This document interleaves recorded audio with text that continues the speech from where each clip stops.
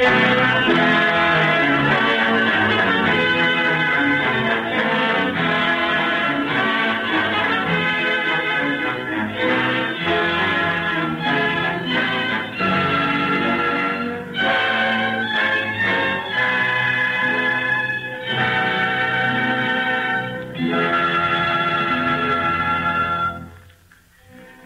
and gentlemen, tonight you are invited to listen to a new radio program. It's a program conceived by the people who furnish the wires that take this program and every other program to all parts of America and to all of you listeners overseas. We are the people.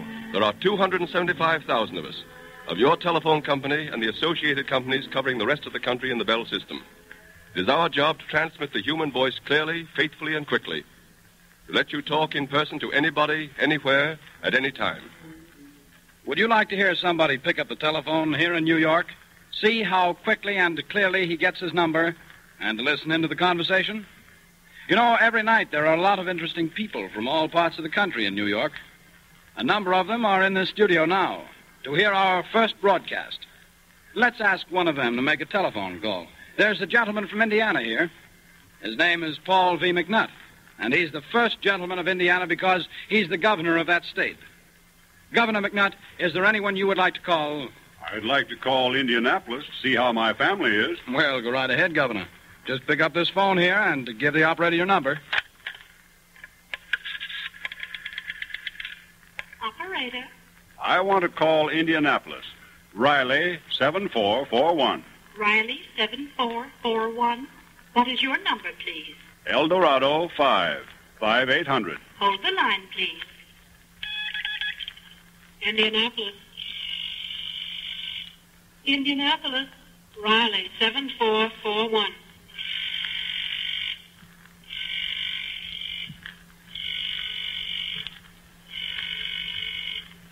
Hello? Hello.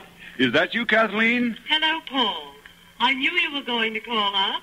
Well, how on earth did you know that? I tuned in on the start of the telephone company's program and heard them say you were there in the studio. In fact, I can hear our conversation right now on the radio in the living room. Isn't it odd? It is rather unusual. I just wanted to tell you, things went very well here today, and I think I'll be home tomorrow. Then we'll be able to keep our dinner engagement tomorrow night with the Davises? Absolutely. All right. I'll call them up, dear. Goodbye. Goodbye. That was pretty quick work. What would a call like that cost? Well, what do you think, Governor? Oh, I don't know. Quite a way. I'd say between $2 or $3. No, sir. It costs only $1.40 to telephone from New York to Indianapolis after 8:30, station-to-station rate. And if Mrs. McNutt had been in San Francisco, the same call would have cost only $5.50. Mighty few people realize how little it does cost to phone out of town, especially after 8:30 at night.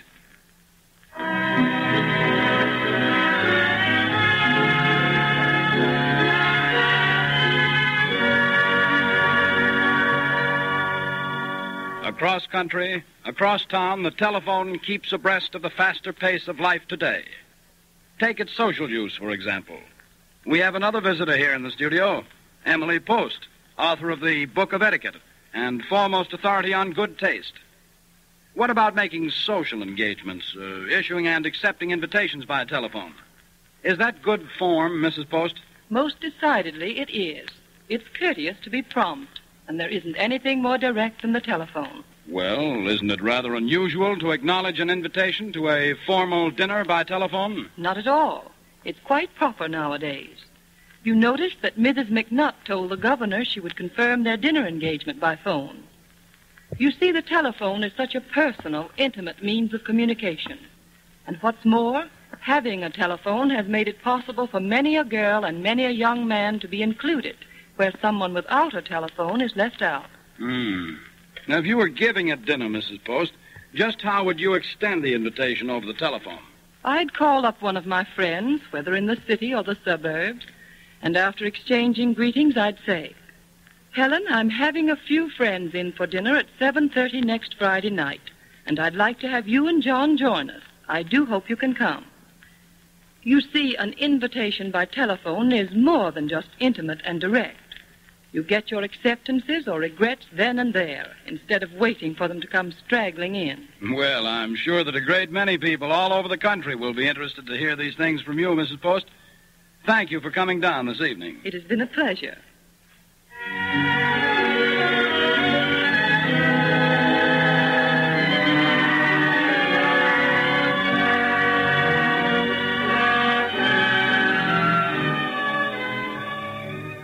The radio was born of the telephone, and the telephone was born of the American pioneering spirit, the American spirit of impatience with the barriers of time and distance. Ladies and gentlemen, tonight we are sending to you a radio program which we hope will mark a new milestone in American broadcasting. It's based upon the sense of pride and honest patriotism which each of us feels for the achievements of our country from the earliest times to the present day. As the world moves, 300 short years represent a small span in the history of civilization. But in these years, everything that we think of as American has been created, fought for, achieved. We call our program the Cavalcade of America, and in the simplest fashion at our command, we plan to tell you a group of stories each time that you honor us with your attention at this time. Stories which illustrate the stamina, courage, the vital, solid attributes of the American people. Stories that are American through and through. Stories which we feel will reach the minds and hearts and pride of all Americans, young and old.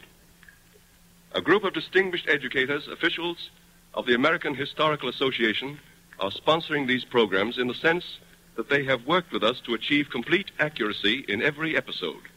They are men and women whose names attest the historical truth and value of all these high adventures in the making of a country. The Cavalcade of America.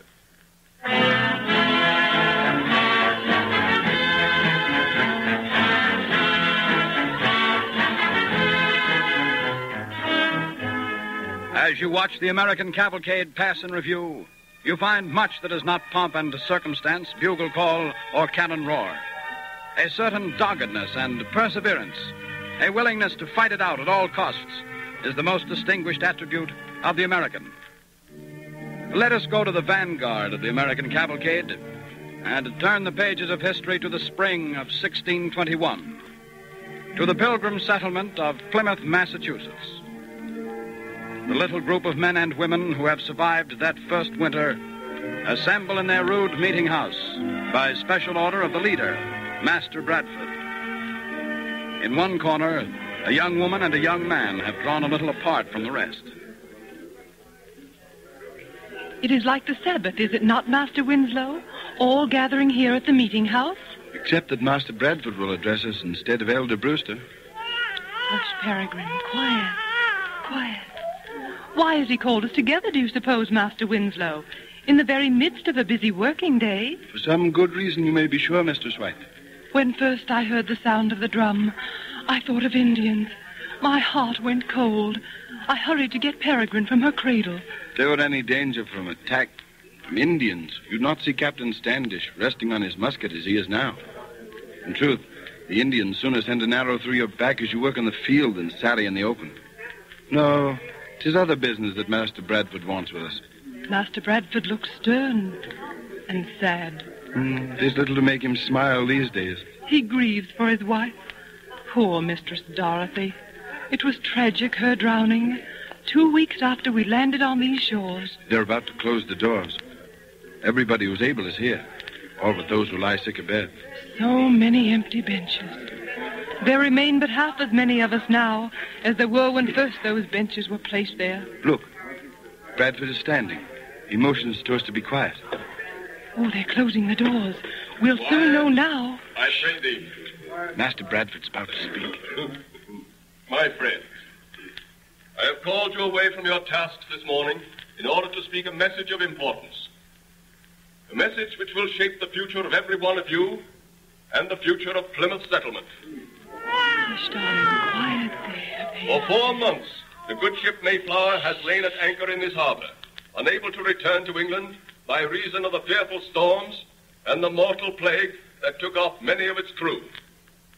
But this morning, her master came to me and informed me that, God willing, he will put off the voyage no longer. He is preparing to sail on the 5th day of April, just 4 days hence. Any of you who wish to return to England on the Mayflower has that privilege. You came to the New World in good faith and with high hopes. Your faith has been sorely tested these winter months. Of the 102 of us who came here, only 51 remain. Many of you have lost those who were nearest and dearest to you. If you desire to leave, to return to soft ease of old England, we who are in command here will not try to hold you. You men who are still blessed with wives and children may wish at least to send them back, even though you remain here yourselves. We would not blame you, for God alone knows what awaits us here. In 4 days, you must make your choice. Weigh it well, for once the Mayflower sails, there is no turning back for anybody. Now let us go again to our fields and consider well what we should do. I have spoken my message. Well, Master Winslow. Well, Mistress White? Good Master Bradford's news seems to have pleased you. Yes. And yet I am sad at the thought of losing some of my good friends. You are sailing, then? Perhaps. Why not? What is there for me here? I am not a delver in the ground. I do not want to till the soil and then suffer death from scurvy. I've tried to do my best, but I don't like it. I covet a more adventurous life. Is this not a mighty venture? Are we not periled every moment by the savages? The Indians, an arrow in the back, forms lurking in the forest. They don't fight us in the open. They do not meet us like an honorable foe. No, this is not adventure. This is merely hardship in a rude wilderness. True, a wilderness. It is free, though. Free and honest and God-fearing. And one can pray here in the New World as one chooses. One has time to pray here in the long, dreary winters. Why do you stay here, Mistress White? What is there here for you? You have suffered much and buried your husband here. And born my child here, remember. The first child to be born after landing on these shores. Then for the sake of the child, you should return to England. This is no country in which to bring up a child, particularly a girl child. And why should you be so interested in me and my child, Master Winslow? Mistress White, I hate to leave you here in this wilderness. For many months now, I've thought of you. You have been very kind, Master Winslow, but do not talk of this before these folk. The meeting house is not yet empty. I've thought of you in holy love, Susanna. These many months, I've longed to take you from this bleak place back to the lovely... That will do, Master Winslow. Please remember that I admire and respect you. And once I thought I almost loved you. But Peregrine and I stay here and leave you the wandering ventures. We will face our hazards here as stoutly as we may. But, Susanna, if you only knew how long I've loved you, Good day, Master Winslow. But, Susanna... I play not with wandering dreams, and I'm holding to this place in purpose. Susanna! Susanna!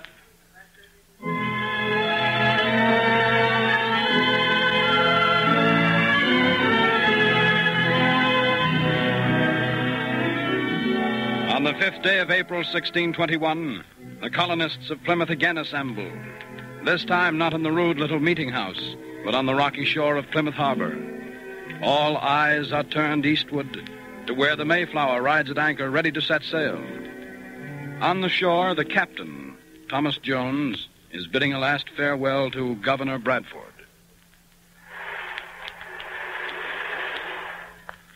Well, sir, the tide will be turning straightway. I must be pushing off. We'll miss you, Captain Jones. I hate to go and leave you all stranded here, sir, in this God-forsaken country. The only countries that God forsakes, Captain, are those where people have forsaken him. The fella I'd turn to for protection against that Satan's brood of savages is Captain Standish. Meaning no irreverence, sir. I wish you had more real soldiers with you like him. As yet, the Indians have made no open sally, but truly, Captain Standish is doing much for us. Already many of us have mastered the use of arms. Well, Bradford, it's all right for you, I suppose. But me, I'd rather be in a hurricane in a good, tight ship than live the bleak and barren life you'll have here. When I reach London, I'll have some peace from worry and a chance for merriment. But you must fret with trouble all the time. The like 'tis true, master. If not these serpent Indians, 'twill be puny crops or violent cold, starvation or the scurvy. Master, it falls on the crew how well the ship behaves, does it not? That it does. Well, I have an apt and loyal crew working here for me on this shore, uncomplaining, sharing what they have, and facing each new hardship with godly courage. That you have, Bradford. My 4 months here have taught me that. Do you think any of them will leave with me? That young fellow Winslow standing over there by the cliff, he might go. He has no stomach for grubbing earth. He'd rather be a sailor like yourself. Marry, with only half a crew and some of them not fit to stand, I could straightway put some more hands to the ropes. We need more hands ourselves. There's spring planting to be had, a new building, woods to be cleared. I only hope most of the younger men decide to stay. I think they will. It'll be a grievous thing to lose one man. We may need every fighter we can get. That you may. Forsooth, I still dare hope that none of them will leave. Mayhap 'tis folly, but already I'm proud of our little settlement in the New World, and I mislike to see anyone turn back. Yes, I know your heart. Sort of like deserting a ship. Well, if you have any to take the passage, I hope they'll hasten. The tide's turning. I told them to come here to the boat, and I see none yet. Winslow seems to be undecided. He and God must choose his path. I must take leave, row out to the ship, and be quick to sail at a moment's notice. But before I weigh anchor, I'll watch sharp for your signal. I'll wave a white cloth. But if any of our people change their minds, I'll fire a shot. I must give them every chance to read their own purpose. I shall wait the signal. Good hope, sir. I hope the next few months will be easier. We'll be praying for you. Good hope, Captain, and Godspeed. Oh, Master Jones! Oh, Master Jones! Huh? Oh, Why? just a moment, if you please. Why, surely, Mistress White. Have you and your little baby decided to be our passengers? Oh, no, Master Jones. I would not leave here, but I have a little packet for my dearest friend in London. Would it be too much to ask you to take it for me? Why, surely not, Mistress White. It's all superscribed. Here it is. I will bear it safely, Mistress White, never fear. I must haste and weigh anchor while the tide is right. Godspeed. Godspeed. Godspeed, good master. Push her off, boys. Goodbye. Oh, yes, Master Winslow, I thought you were leaving us. I saw you standing near us, and I waited for you to step forward. I do not go, sir. Oh, Peregrine, hush. It is not yet too late. I shall signal the boat if you wish to leave. Master Bradford, I yearn to go.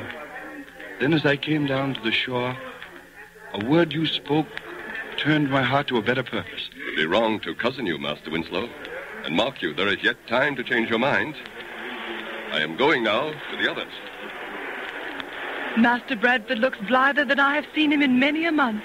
Ah, Mistress White, you have speech with me once more. Since that day at the meeting house when Master Bradford broke the news of the Mayflower leaving, you've scarce bade me good morning. I beseech you, Master Winslow.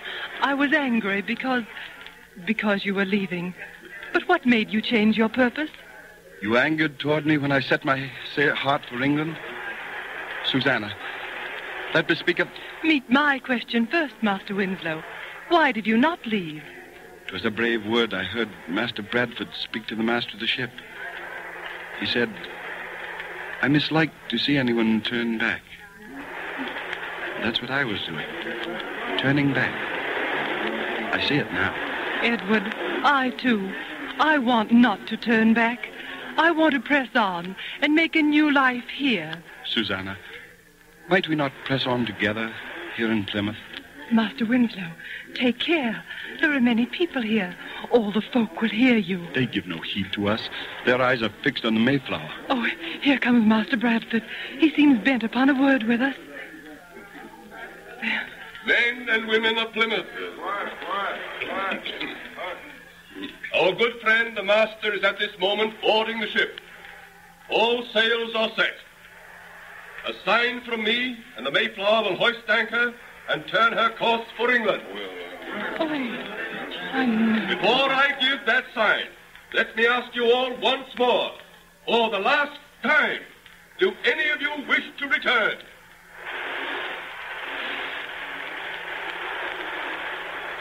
It is not too late to change your minds. One word. Your last chance, Edward. I have made my choice. Then I give the Mayflower the sign to sail. Oh, Look, God. they're pulling up the anchor. I can see them. You're a gay sailor. You are, Master Jeremy Fuller. They're weighing anchor. They are not. They're hoisting it. I can see them. A whole line of men hauling on it. Children, hush.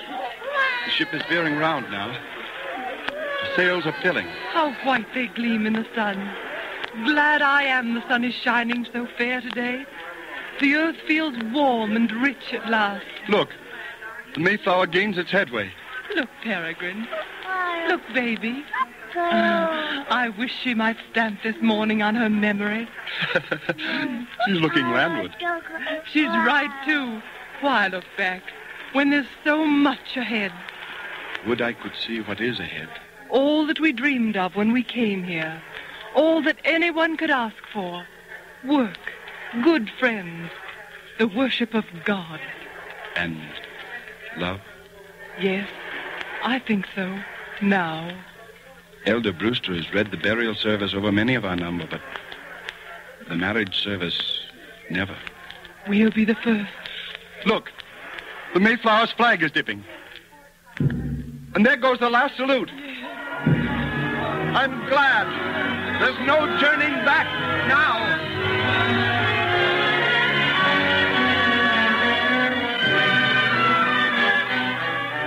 That fateful day, the Pilgrims made their choice and flung defiance at the dark forests of New England. Their will to persevere became a cornerstone of American character, and from such people came the power to conquer a continent. Nearly 2 centuries later, settlers were still battling for their homes and their freedom. This time it was a brave band of settlers who had penetrated the forests of Kentucky and erected a crude settlement called Bryan's Station, not far from what is now the city of Lexington. With crude implements, they had built a palisade with a blockhouse at each corner. On the evening of August 15th, 1782, a messenger brings word that another party of settlers only a few miles away have been defeated in a fight with the Indians. Crowding about the messenger, the men of Bryan's Station hear the story of the encounter. They vote to avenge the defeat, although they know savages lurk in the forest just outside the stockade walls. William Reynolds, a young pioneer who has been scouting, reports to Captain John Craig, commander of Bryan's Station. But I tell you, Captain Craig, there ain't a doubt of it. I saw Indians everywhere. And if the men leave for Hoy's now, every woman in this station will be scalped clean. You think it's a trap, Reynolds? I reckon they're just waiting for you to march out of here to blow you all to kingdom come. Where do you think most of their force is? I reckon most of them hiding around that there spring down the hill, the one where we got our water. Yeah, what are we going to do for water? We can't hold out without water. Well, there's just one thing in our favor, men. The Indians don't know we've discovered him. We've got to act like we don't know they're out there. Reynolds, gather all the women of the station here at once. Have them bring all their noggins and pails. Sure, Captain, I'll get them. O'Bell. Yes, sir. Tomlinson. Coming, Captain. Yes, sir. What can we do, sir? Well, now, you think you could pick yourselves 2 good horses to get from here to Lexington? Yeah, sure. We could try. Well, get a move on. And when you get outside, don't run unless you're shot at. Yes. Act like you was going hunting. I don't think you'll be stopped. The Indians won't risk shooting until they find out how strong we are. Right, sir. We'll get some. Say, Captain Craig, my Lucy and the baby, they're at my cabin outside the station. I better get them in here. All right, Morgan. I'm going to send the girls down to the spring. Have Lucy join them and bring her water back here. Yes, Captain. I'll send her and bring our baby to the fort myself. Hurry up. And when you get back, take charge of the west blockhouse. Now, hurry. You can count on me, Captain. Here come the gals, Captain. Full force. They're not afraid of Indians. Good. Is everybody here? Sure, we're here. Now, ladies, I want you to listen carefully. Come on, girls. Quiet down, girls. Well, what is it? Outside the stockade, there's a large force of Indians. Well, hush, girls. For some reason, they're lying low. I think they're waiting for us men to march on to Hoy's. Then they can get us from ambush. Now, we don't want them to know our strength. So we've got to stay here and pretend we don't know there's an Indian in the country. The longer we fool them, the better chance we have of being reinforced from Lexington. I've sent Tomlinson and Bell, and they may get through. If you're figuring on playing possum in this hole, you'd better hike down to the spring and draw some water. My husband didn't leave enough whiskey to last for all of us. All right, Jemima Johnson.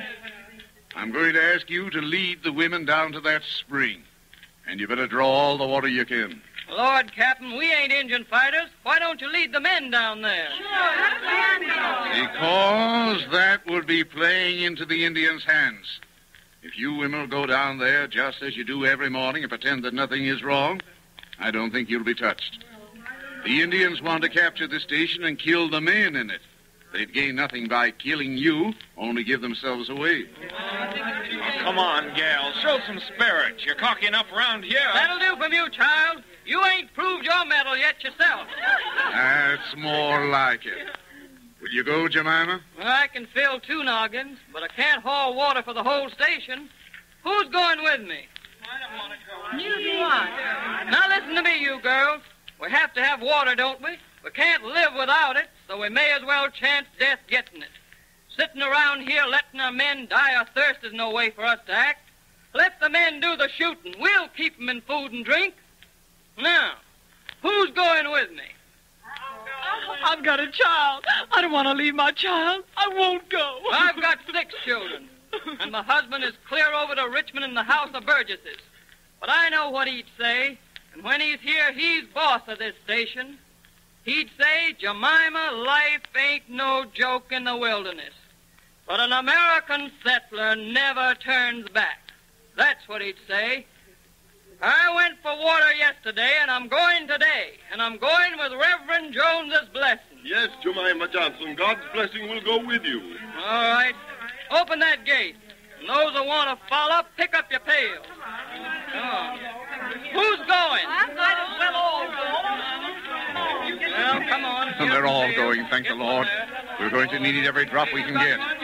Open the gate, Reynolds. Yes. Now, don't look frightened to death, you girls.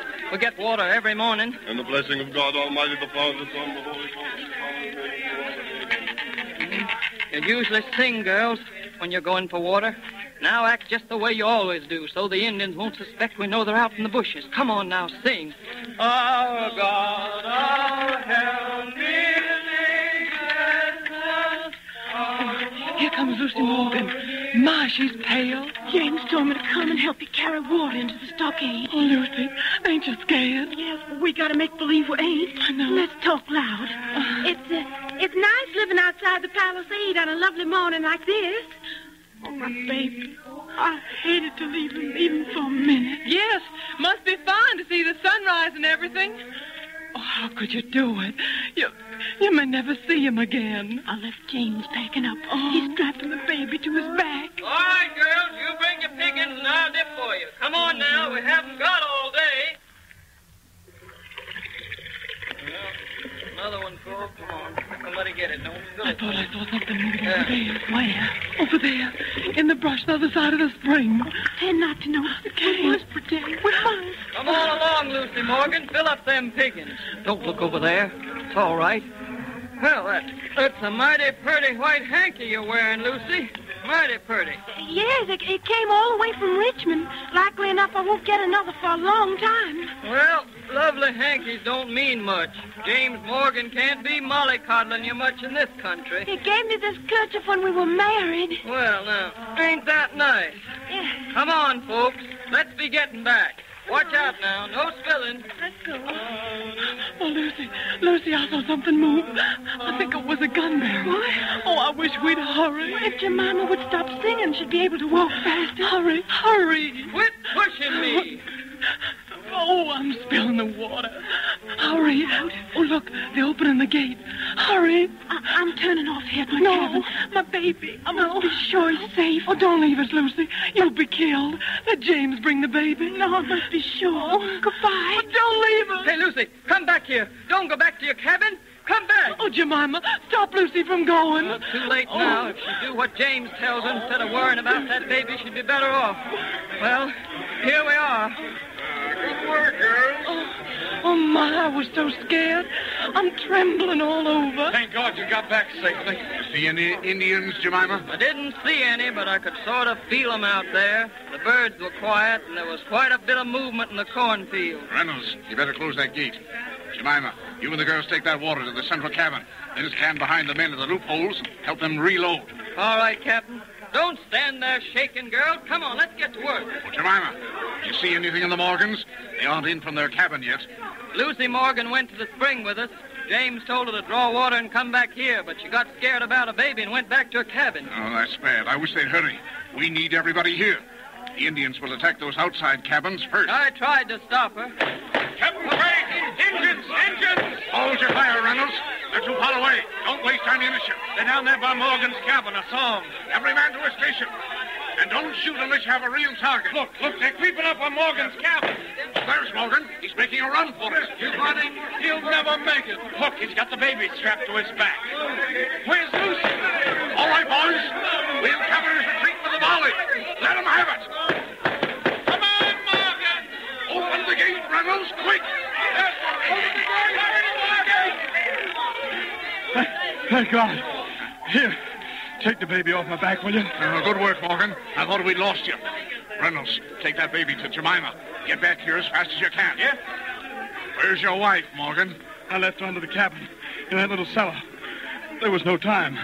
I thought she'd be safer there until dark. Won't they find her there? No, I don't think so. We were just about to make a break for it when I saw the Indians coming.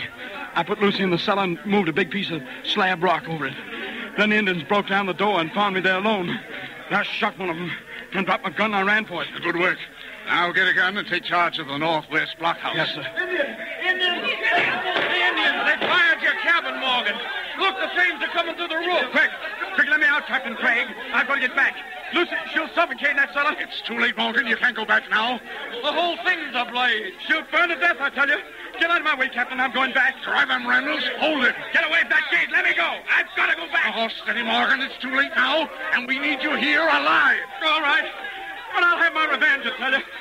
I'll kill every filthy redskin this side of Blue Lick. Give me a gun. Give me a gun.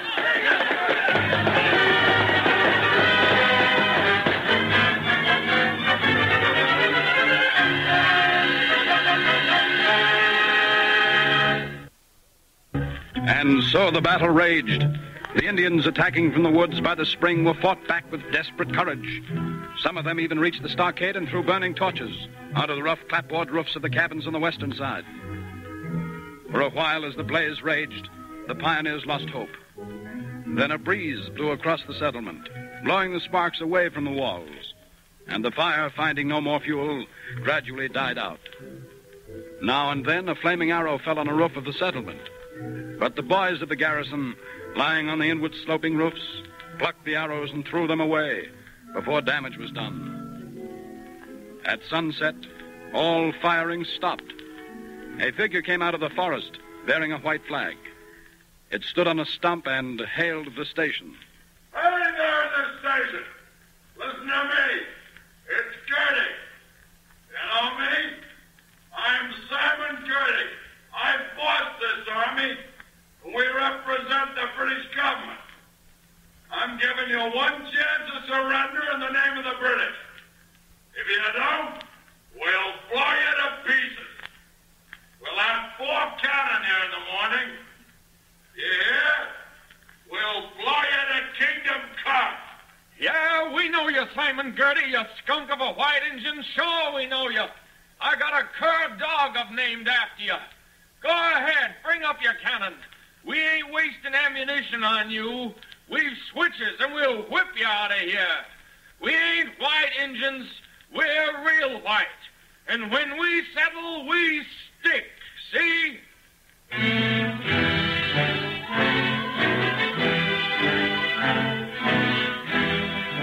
And while young Reynolds flung his desperate defiance at the enemy, Morgan crept from the stockade. He could wait no longer. He must see for himself what lay under the ashes of his cabin, whether there was any hope that Lucy might still be alive. The lurid light of Indian campfires shone against the forest, but no shots disturbed the silence. In the station, the pioneers waited for the attack, waited for the cannon that would blow the stockade to pieces and put them at the mercy of the scalping knife. In the early dawn, Reynolds stood by the stockade gate and tried to keep awake. Who's there? It's Morgan. Let me in, quick. Paula, how big...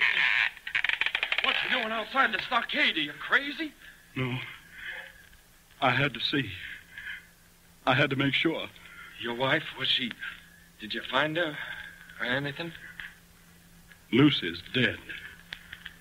I found bones. Charred bones. That's all. There was an Indian sneaking around the ruins with her handkerchief. He's dead, too, now.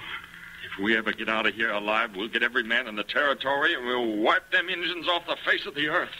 If we get out of here alive. The water's most gone, too. Captain says if help doesn't come pretty... Who's there? Captain Craig, it's the messenger. Open the gate. It's Tomlinson. This way, Tomlinson. Here's Captain Craig. Tomlinson. They've gone, Captain. The Indians have gone. How do you know they've gone, Tomlinson? Have you looked in the woods? Are you sure it's not a trap? Plenty sure, Captain. I rode all around over yonder, and they're all gone down the track toward Blue Lick. I picked up their tracks and followed them a mile or more. No sign of cannon? No, sir. So that cannon threat was just a trick. Well, folks, I guess we've outguessed them once again. But the trouble isn't over. Don't you believe that? No. We've got to join forces with Hoy's and the other stations and run the Redskins clean out of the country. And they'll strike again, and this time we must strike first. Captain Craig, I'm for leaving right now before we're cut off again. Oh, that's the spirit, Morgan. You've shown a lot of courage. Courage? No, it isn't that. What have I to live for without Lucy? Well, let's get started. Look down by the spring. Something's moving. Indians! Close the gates. To the loopholes. Morgan, Reynolds, take 4 men to man the west blockhouse. Ellis, cover the eastern wall. Wait a minute. That's not an Indian. He's a white man. He's staggering. It's a woman. Open the gate. Help her. What? Where's Lucy? James! Oh, it's Lucy. Or a ghost. Lucy. I'm all right. The baby. Oh, there, Lucy. Darling, rest easy. The baby's snug and happy with old your mama. But, Lucy, I went to the cabin. There were charred bones. I thought... Oh, let her rest a spell, James. She's been through enough. I'm all right, Jemima. When you left, James, 2 Indians came in and fought over those 2 bright dresses of mine and those English knives. Oh, darling. I could hear them fighting and rolling on the slab above me. It scared me, James, and I shrieked. One Indian killed the other. I heard him fall. And when I shrieked, the other one lifted the slab and took me with him. He fired the cabin. Then what I saw was the bones of the dead Indian? Yes, James. I was tied to a tree till this morning when the Indians retreated. They moved fast and left me. I got the songs loose. And now I'm very tired. And I want my baby. Captain Craig, I ask your permission, sir, to take my wife and boy back to Lexington as soon as possible. Well, certainly, Morgan. Take 2 good horses. And there may be others who care to go back. I'll send an escort. Take 6 wild children back to Lexington because of a few Indians? Not me. No, James, I don't want to go back. Me neither. Nor me. No, there. No turning back.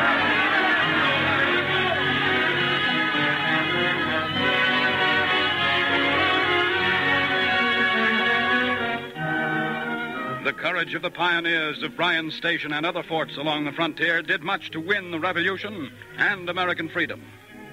Then, slowly but surely, the cavalcade moved westward, winning a continent, battling doggedly against nature and the red man. After the pioneers came the farmers, and they too rank high in our history. A century and a half have passed. It is the summer of 1931. The scene is the kitchen of a small South Dakota farmhouse. Sarah Winslow is busily preparing supper. Well, I'll give the biscuits just about 5 minutes more. By that time, your father ought to be here again. Mom, Yes, Ned? This is July. Anybody who's been canning tomatoes over a hot stove all day don't have to be told that. College opens in September. September 24th, the catalog says. What's the chances, do you think, of my getting to go? Oh, it's too early to say yet, son. The summer's started out good. Crops are pretty promising. If nothing happens, I guess your father will be in a position to spare you in the fall. take on a hired man in your place. I won't ask a cent from Dad. With what I've saved and what I can earn, I'll get along fine. Well, we'll see. I don't want to make any promises like we did last summer and then have to break them. Gosh, what a summer that was. Not a drop of rain for 17 long weeks. Can't even bear to think about it. Waking up morning after morning to see that sun like a great ball of copper. And the crops drying up, shriveling, shrieking for water. That's the worst of farming. You work and you worry and you break your back for months. Then along comes a drought or a freeze or a flood or some kind of a blight. And where are you? Worse off than when you started. I know. Yeah, we keep on farming just the same. I'm not so sure that I will. When I finish college, I might get myself a job in Now, your family have been farmers for generations, Ned Winslow. And I guess you're not going to give it up for any white-collar city job. Why, your great... Well, I don't know quite how many greats it was, but your grandfather was one of the first white men to plant corn in this country. The Indians showed him how. Yeah, and his fool descendants have been planting corn ever since. To be burned up by the sun, or rotted by rain, or eaten up by pests. What is you're saying about pests? Your son was just getting in practice for the college debating team, that's all. Oh, and meanwhile, like as not, my biscuits are burned to a crisp. Well, as a matter of fact... Now, you two get your hands and faces washed, and I'll have things dished up in a jiffy. All right. Oh, hold on. Wait a minute, Father. What's the matter? You got a couple of grasshoppers on your coat, see? Oh, don't brush them off in here. Go outside. I don't want them nasty things to start hopping around my kitchen. There's an awful lot of grasshoppers around lately, just in the last few days. Have you noticed? Yeah, I picked half a dozen of them off my cucumber vines this morning. They were eating the leaves as greedy as anything. Now, if they don't eat anything more valuable than your cucumber vines, we'll be lucky. You talk as if my cucumber vines didn't matter. Well, we don't depend on cucumbers for our living. My cucumber pickle's taken second prize at the state fair for 3 years now. And if it don't take first prize this year, Oh, there's one of those pesky creatures under the sink. What of it, Mom? They're harmless. No, not this variety. What do you mean, Dad? Well, these ain't the regular, ordinary variety of grasshoppers that you get every summer. They're a special breed. Yeah, they got a couple of stripes down their backs. I noticed that. And an appetite that's never satisfied. An appetite for what? Anything, everything. Why, Tad Sunderland was telling me today they had the same thing in Colorado one summer, about 10 years ago. When they got through devouring the crops, they even ate the binder twine. Oh, Father, I can't believe it. Well, if you don't mind holding supper a few minutes, Mother, I'd like to put in a phone call. Everything will get cold. Couldn't it wait till after supper? No, I want to get hold of the county agent and ask him what to do about these grasshoppers. Well, is there anything you can do? Tad tells me they used poison for them in Colorado. Poison? Made some kind of a mash and mixed arsenic with it. Spread it around their fields. Nice job for a hot July day. You dish things up and get started. I'll be right back. All right. Come on, son. See, you got cucumber pickle on the table, Mom. We always have cucumber pickles with cold ham. You may not next season, according to Dad. With these grasshoppers, I mean. Oh, I'll protect my cucumber vines. Don't you worry. I'll cover them over so the grasshoppers don't see them. It's the green color that attracts them. Yeah, the grasshoppers will probably all be gone in a little while, though. You know, Dad's an awful alarmist. Always expecting the worst. The worst has happened so many times. That's why. The drought last year just about ruined him. Oh, here he comes now. Ned, don't say anything to him this evening about college. He's not in the mood to talk about it. I can see. All right, Mom. Well, Father, what did he say?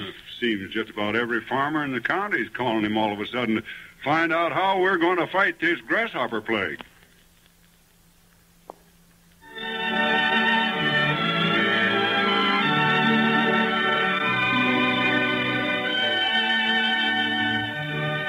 Weeks pass. A cloud of grasshoppers darkens the sun, and it settles over the fields, leaving them barren of crops and the farmers in desperate poverty. Finally, one hot August afternoon, we find Sarah in her kitchen. Hello, Jane. Hello, Sarah. I just dropped in for a second. We're on our way to the prayer meeting up in Jones Field. Are you going? Yes, just as soon as Edward and Ned get in. They've been working day and night, scattering poison mash.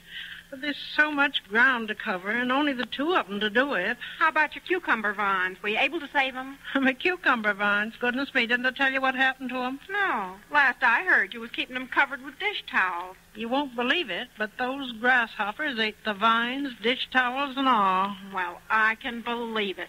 You heard about the experience the Lindstroms had, didn't you? What? You know, the Swedish family that leased the old Fuller farm. Yeah. What happened? They decided the best way to get rid of the grasshoppers was to send their turkeys out into the fields to eat them up. Yeah?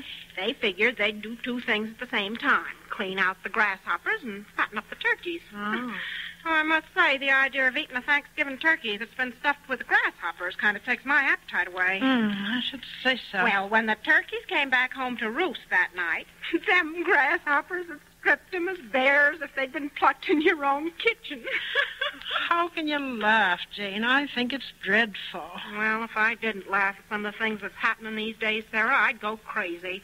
John's so worried sick he can't eat nor sleep. If something don't happen pretty soon, I don't know what we'll do. There's nothing we can do but go on. We can't quit. How does young Ned feel about it? I hear he ain't so crazy about farming. Oh, he's all right, but, well, Ned don't set much store by praying, I'm afraid. He says the only thing that'll bring relief is spraying poison in big enough quantities to really kill the pests. Well, folks pray for rain and for relief from famine and war and pestilence. If the Lord can send relief for them things, I guess he can send relief for a plague of grasshoppers. Well, the folks are waiting out in the car. I better be going. We'll see you at the service. Only a step for us. Walking's better than driving anyway. Why, just coming the short distance we did, our car got stalled twice. Grasshoppers clogging up the radiator. Goodness. Well, goodbye. Goodbye, Jane. Hello, Edward. Going to the service? Hello, Jane. Yes, we're going as soon as Mother's ready. See you there. Goodbye. Goodbye. I'll be ready in a minute, Edward. Just let me get my hat. My, but it's hot. Must be 110 in the shade. The weather report over the radio said it was the hottest August 14th in, don't know how many years. Seems hotter when there's no green in sight. Well, I'm ready now. All right. Coming to the service, Ned? Oh, well, I suppose so. Oh, it won't hurt you any. Well, let's start. Yeah, come on. My, it's even hotter out here. Yeah. By the way, Mother, I saw Miss Granister in town this morning. Told me to tell you goodbye. They're leaving? They've left. She said she'd driven over here to see you before they went, but it was all decided so sudden. Where are they going? Someplace, she says, where there's no grasshoppers or droughts or floods. Then they're giving up farming for good? Looks that way. Well, they show good sense. The rest of us ought to do the same thing. You don't really mean that, son. Sure I do, Dad. What's the use of breaking your back and breaking your heart, farming? Oh, somebody's got to do it. Somebody's got to plant and cultivate and harvest crops, feed the rest of the world. Your cities are all right and fine, but where would they be without the farmer? Where would they get their bread and their butter and their milk and their other foodstuff? A lot of food they'll get from us this year. Look, Dad. Look at that field we're passing now. Just stubble. Not a thing left. There's always another year ahead of us, though. That's the great thing about farming. No matter how bad one season may be, there's always the hope and the chance that the next year will be a good one. If you can live till the next year on nothing but hope. We've still got our cows and chickens, a few acres of corn. We're fighting a losing battle, Dad. What can you and I do, scattering poison by hand against billions of grasshoppers? The government may provide aid. The government. They promised help, but where is it? When does college open, son? College? Why, 24th of September. Better write. Send in your application. Why, Dad. I know how you feel about farming, boy. I know how bad you want to get away. And I'd be the last person on earth to try and keep you here. But, Dad, I couldn't go and leave you in a jam like this. We can get along. Would you and Mother leave, too? How about it, Mother? Leave the farm? Our lease expires this fall. But why should we leave? Because times are bad. Oh, that's no reason. Others are quitting. Not this family. Our folks have been farmers for generations, Father. Yours and mine, both. The Winslows and the Morgans. They fought all the things that we've been fighting, and they won out. Well, Looks like the service is about to start. Yes. Oh, my, look at Jones Field. Just a lot of stubble. Last year it was waving corn. And now everybody in the county must be there. Seems funny, don't it, be gathering for prayer in a field? Yeah, there's no church in the county big enough to hold this congregation. Anyhow, it's more fitting to pray out here. It's our fields that have been laid waste, after all. Farmers do have courage. Look, the minister's standing in front of that great wooden cross. Mm-hmm. Let's stop here where we can see him. All right, yes, we can hear just as well here. Sure we Yeah. can. Oh, there's poor Mrs. Nordquist. She's crying. Well, you can't blame her. She lost her whole crop, and she's only been out here 2 years. I must speak to her after the service. Maybe there's a little something we could do for her. Yes. I hear she's almost starving. Gee, there must be over 1,000 people here. And everyone dog-tired from fighting grasshoppers. You know, it's funny. A lot of them are worse off than we are. But somehow, they don't look as if they were licked. Look, the minister's holding up his hand for quiet. Let us bow our heads in prayer. You know, Dad, Our Heavenly there's something about these farmers all out here praying. It gets me. There is something in farming. I guess that's why your mother and I are staying. I'm staying, too. No, don't you do it. You go to college like you planned. You've already put it off 1 year. It won't hurt me to wait a little longer. Dad, I've got some money saved. It's yours. I want you to have it. Why, son? We'll see this thing through together. You and Mother and I. Boy, I can't tell you how I feel you're saying you'll stick with us. Listen, what's that? Oh, it's a plane, Mom. The mail plane. Why, the mail plane ain't due here for 3 hours. Father, Ned, look. What? Yeah, what the is plane, look. Oh, gosh, but it's flying low. That cloud that's following it, what is it? Why? Poison bait. It's a government plane. Scattering poison. It's manna from heaven, that's what it is. Our prayers have been answered. Our fields are already white with it. He's flying towards Granister's farm now. The farm they left. Yes. I'm glad I stayed. I'm glad we stayed.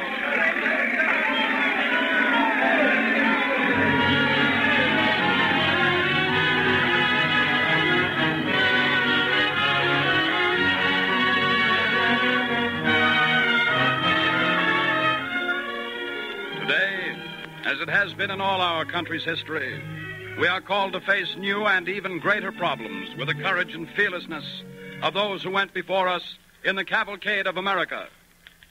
The pioneer spirit of today faces new fronts with the old courage. And within the organizations of such companies as your telephone company, men strive toward making life fuller and better.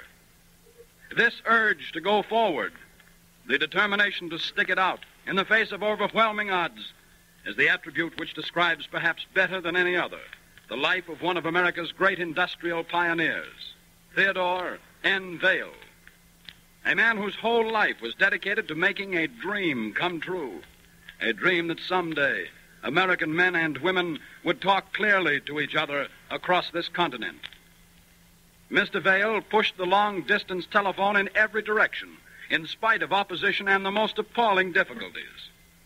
With his great friend, General Carty, who solved his engineering difficulties, he welded the entire nation into a closer communion than had ever been thought possible. But still he was unsatisfied. He had been unable to get a really clear connection between San Francisco and New York. That is to say, clear enough to satisfy Mr. Vail. There are many legends about the actual opening of the transcontinental line. All telephone history is a little clouded in myths, but the version we like best is this. Time and again, Mr. Vail said, "Carty, your connection with the coast is still not good enough for the American people." And then one January night in 1915, while Mr. Vail, at that time president of the American Telephone and Telegraph Company, was at Jekyll Island off the Georgia coast, the telephone rang. Mr. Vail picked up the receiver. Hello, this is Vale speaking. Hello, Mr. Vale. This is Carty. Hello, Carty. Where are you? I'm talking from New York. Why, it sounds as if you were in the next room. You think the quality's good? Yes. But how are you getting along, Carty, in linking New York with San Francisco? We're coming along fine. Well, when you get as clear a connection between New York and San Francisco as you and I have now between New York and Georgia, I'll accept it. Well, then, Mr. Vale, it's already accepted. What do you mean, Carty? I mean that this conversation we're holding is not going direct from New York to Jekyll Island. It's going by way of Buffalo, Chicago, and Denver to San Francisco, and back through Kansas City, St. Louis, Cincinnati, and Atlanta to Jekyll Island.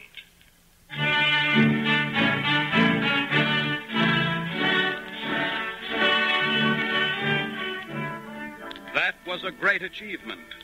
And the 20 years since that first coast-to-coast telephone connection have brought forth even greater achievements.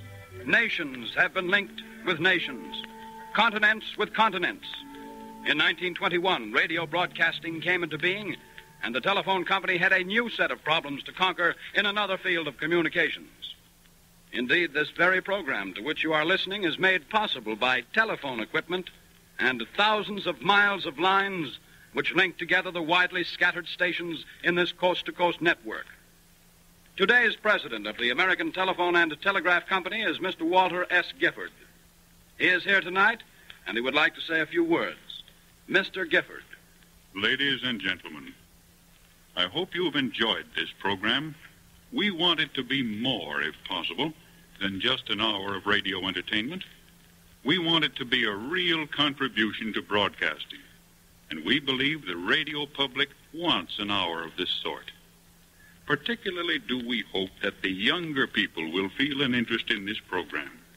And with that purpose in mind, we will hold a series of nationwide essay contests, which we are going to call the Bell System Scholarships. Mr. Utel will tell you about them now. Thank you. Bell System Scholarships will be awarded each month to two groups of students, boys and girls from 14 to 19 years of age, and boys and girls from 8 to 13, who write the best essays on the American attributes and national characteristics dramatized in the Cavalcade of America. For the older group, there will be each month a first prize of $500, a second prize of $200, a third prize of $50, and 25 prizes of $10 each. For the younger group, there will be these prizes: $250 first prize, $100 second prize, $25 third prize, and 25 prizes of $5 each. For full information about these Bell System scholarships, apply to your telephone company or to the station to which you are listening. You will receive an entry blank together with a booklet in which you will find printed the episodes presented in the Cavalcade of America. We invite you to join us again next Friday evening at the same hour when your telephone company in the Bell System will continue the Cavalcade of America.